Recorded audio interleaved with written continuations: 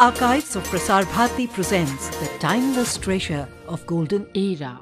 On 14 January 2013, the United Nations General Assembly, during its 67th session, adopted a resolution proclaiming 13th February, the day United Nations Radio was established in 1946 as World Radio Day. When Neil Diamond crooned, "Reaching out, touching me, touching you," in that iconic song, Sweet Caroline, he could as well be singing about radio. Radio, which reaches out across seemingly insurmountable geographical divides, touches countless lives and yet remains in the background, like a good friend who never pries but steps in on a bad day with alacrity, as the world has witnessed again and again when natural disasters strike. When all newfangled media fail in the face of nature's fury, radio is that savior that connects people, connects lives, and connects hope. Radio is a powerful tool. Even in today's world of digital communications, radio reaches more people than any other media platform. It conveys vital information and raises awareness on important issues. And it is a personal, interactive platform where people can air their views, concerns, and grievances.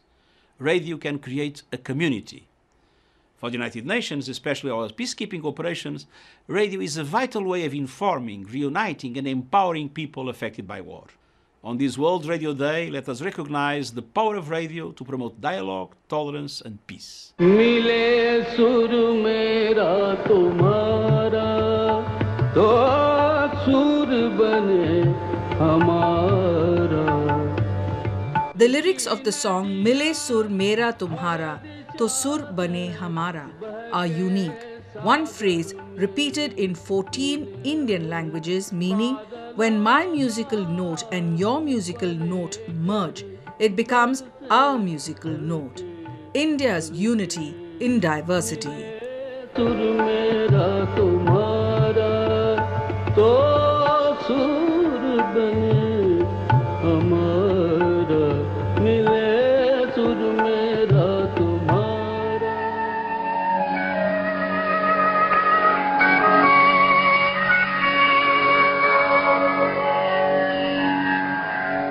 All India Radio, India's national broadcaster and also the premier public service broadcaster, has been serving to inform, educate and entertain the masses since its inception, truly living up to its motto, Bahujan Hitai, Bahujan Sukhai. AIR's home service comprises 420 stations located across the country, reaching nearly 92% of the country area and 99.19% of the total population. We originate programming in 23 languages and 179 dialects. The External Services Division of All India Radio broadcasts daily in 57 transmissions with almost 72 hours, covering over 108 countries in 27 languages, out of which 15 are foreign and 12 Indian. Our objective is to provide information, education and entertainment for promoting the welfare and happiness of the masses. Public service radio disseminates information in the most democratic manner. It speaks the language of the masses and it reaches the last man, serving a variety of fair, invariable formats: plays, news, talk shows, music, running commentaries, special programs for special audiences, leaving none out. Radio rules the imagination. Radio is the theatre for the blind. Radio is an intimate storytelling medium. Is it any wonder then that the Prime Minister of the world's largest democracy should choose AIR over others for his intimate heart-to-heart talk with the citizens?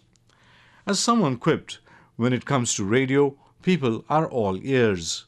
We can't do better than to quote the Prime Minister himself when he said, "If we touch those questions that touch the heart, we will be able to reach out to the common man."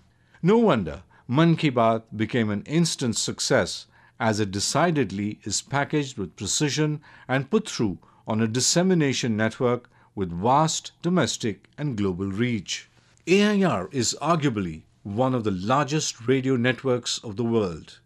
With 422 stations throughout the country, serving different segments of the population, including the underdog. You can't have a more potent instrument than AIR for exchange of ideas between the country's Prime Minister and his people. Indeed, Mann Ki Baat epitomizes all that is best in public service broadcasting. Radio is a long-playing song that changes its beat with the times. It is adapting to 21st century changes and offering new ways to interact and participate, becoming more and more interactive. To quote UNESCO again, where social media and audience fragmentation can put us in media bubbles of like-minded people, radio is uniquely positioned to bring communities together and foster positive dialogue for change.